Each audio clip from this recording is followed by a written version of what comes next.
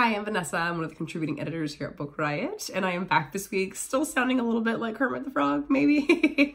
I am feeling so much better though, like so much better, y'all. I haven't had a cough drop in 2 days. I haven't had to, live within like a 2-foot radius from like a box of tissues and hand sanitizer. So I'm feeling great, even if I don't sound 100%.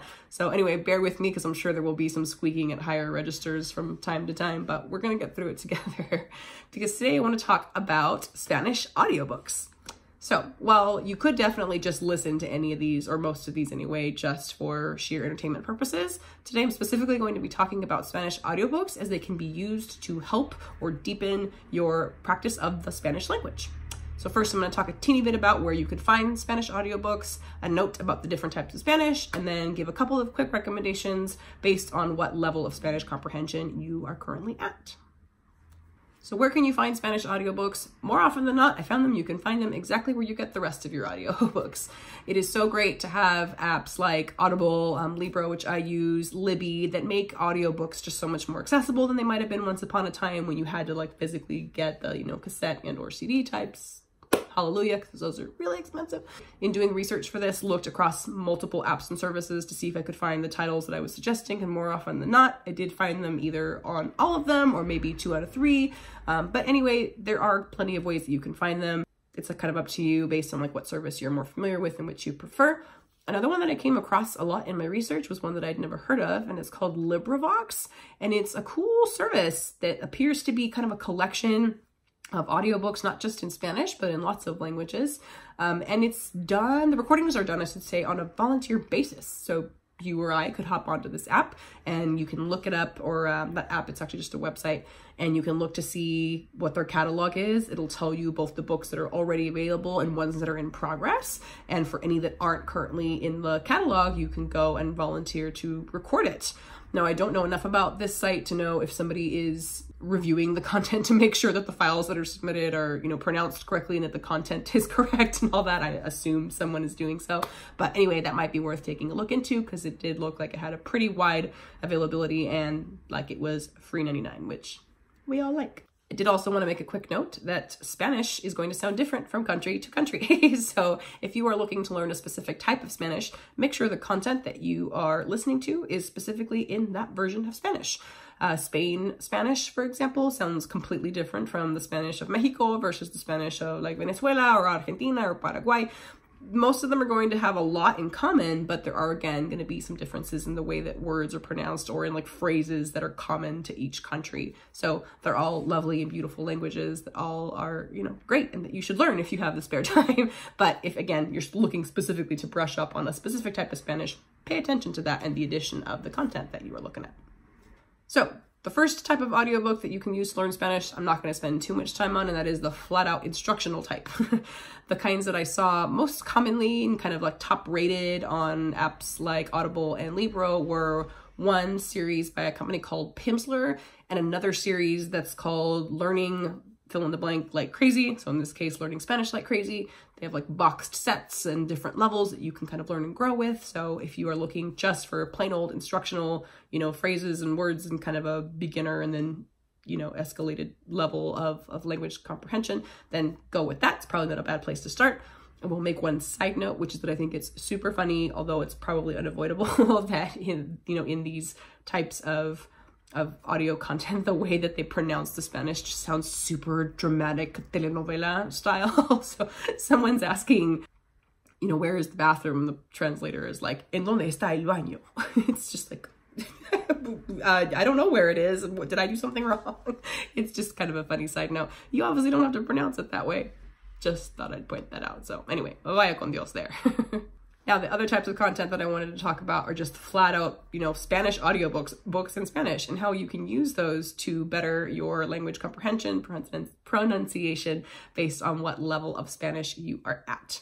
So for beginners, kids' books are where it's at. I definitely experienced that at the bookstore when I started working there for the first time, or folks who were coming in to learn English for the first time. If they were at an advanced level, they were almost always looking for classics. And if they were at a beginner's level, we're almost always looking for kids' books. And that makes sense because kids' books are obviously going to be, simple concepts, not too plot heavy, words and phrases that are relatively easy to grasp. So yeah, what a great place to start if you're learning that language for the first time. If you're going for Spanish audiobooks, kids books wise, I do recommend going for collections so that you're getting something a little bit meatier and not just like a 4-minute story. Two that I found that were kind of widely recommended and that I did sample and approve of were 25 cuentos para escuchar en 5 minutos, which translates to 25 tales to listen to in 5 minutes. And then another one called Cuentos para dormir, which just means like tales for sleeping, tales for bedtime. Again, they're stories that you're probably familiar with because they are just kind of like the, you know, Hans Christian Andersen or Grimm's fairy tales. And that's an added benefit because if you're familiar with the story, then it's probably going to make learning the language a little easier since you've kind of already got, you know, a passing knowledge of the concept of that story. So that's a great place to go. Another great place to go for beginners is collections of short stories. And while you could definitely go all kinds of places there, the one that I saw recommended a few times, both by Book Riot in the past and on different sites, was one that is straight up called Spanish Short Stories for Beginners. Ahí está, simple, right there. And yeah, what I like about this one is that it does seem to come with a couple of cool bonuses, like extra PDF content, the ability to change the speed at which you're listening to the stories. And then at the end of every short story chunk, there was like a vocabulary recap. So lots of cool things to help you in your, you know, learning of the Spanish language. If you're at an intermediate level, I definitely suggest bumping it up to like middle grade books, chapter books that are going to be, you know, a bump up from like your average picture book, but that aren't so advanced in their like concept and phrase level that you're going to feel like thrown off by it. Ones that I see recommended all the time, and this is across learning all kinds of languages, is The Little Prince, which in Spanish is El Principito. Yeah, it's a story that, again, you're probably kind of familiar with, or you might be, and if you are, that might make learning, you know, or hearing it in Spanish and then picking up on that a little bit easier. Great place to start. It is obviously not quite like a middle grade or chapter book, but the story is a little bit more advanced and has like more, you know, meat and detail to it than your regular kids book. But you could also, again, just go for lots of other classics in the middle grade or even YA range. I very commonly saw suggested The Wizard of Oz, which in Spanish is, I think, El Maravilloso Mago de Oz. I saw Sherlock Holmes recommended a few times, which I don't know that that falls in the middle grade category, but it was often recommended for intermediate readers or language speakers. So yeah, find a story that you're familiar with that you know is basic enough that you won't get too tripped over it, and then listen to it in Spanish. Not a bad idea. And lastly, if you are learning Spanish or are already at kind of an advanced level and just kind of want to deepen that practice, learn some new phrases and get into the thick of the language in a way that, you know, intermediate and beginning hasn't done for you yet, then go for a book that was originally written in Spanish. One of my favorites is Como Agua para Chocolate, or Like Water for Chocolate. This one's a great book. It's set in like Revolutionary War time Mexico. It's a lot of talk about food, about tradition, about obligations, about a woman who is not allowed to marry because she's the youngest daughter of this big Mexican family, and as such, she's like duty bound, you know, by tradition to take care of her mother, who's like a real hija de su word I won't say.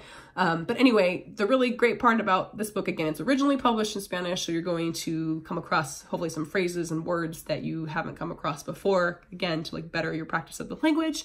And it's available in all kinds of formats. It's in English and Spanish, print, audio, and you can watch the movie if you want to, which I think is Spanish with English subtitles. So lots of different ways to absorb the words in that particular book, and I just think it's a really lovely story. Another one, if you're feeling real ambitious, is to go for something like Don Quixote, which is originally written in Spanish, like Spain Spanish. It is obviously a meaty sucker and one that is quite the undertaking. But again, if you're at that point where you want to take your Spanish to the next level, then, you know, read something like that that's really going to test your knowledge, your pronunciation, your comprehension level, and teach you something you didn't already know before. I really do think Spanish audiobooks are a great way to absorb the Spanish language, as with, I think, any language, audio content is great. I know I can speak from personal experience. When I was a kid learning English for the first time, it was one thing to learn all these concepts in, you know, in print. And then the first time I had to say the name Phoebe out loud, I was like, Bejoibe, and people looked at me kind of crazy. Immersion is just a great way to learn a language. Audiobooks are just going to put it right there in your ears, let you hear stories and phrases that are, again, more complicated than Donde está el baño? Thanks so much for watching. If you have any suggestions for great Spanish audiobooks that you'd like to recommend, go ahead and leave them in the comments so that other watchers can find those suggestions. And hopefully I'll see you next week sounding a little bit less like this. Bye.